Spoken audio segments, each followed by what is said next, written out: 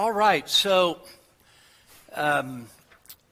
we have 2 chapters left in the confession, and Daniel's going to do both of those, but they deal with the resurrection, the final resurrection, and the final judgment. And so the last 2 chapters of the confession deal with what we call eschatology.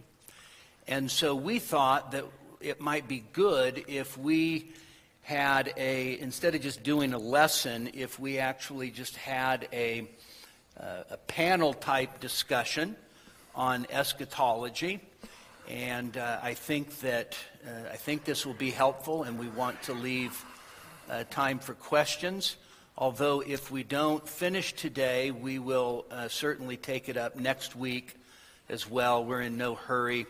And if the Lord returns before we do part 2, then everybody's eschatology will be completely straightened out. So, all right.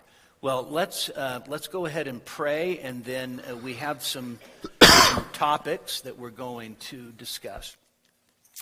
Father, we do come to you this morning. We pray for your help as we talk about these important things, and we ask that you would give us clarity and open eyes and open hearts. In Jesus' name, amen. All right, so I have some questions here, and we'll start with Daniel. And Daniel, if somebody were to ask you what is eschatology, what would you say?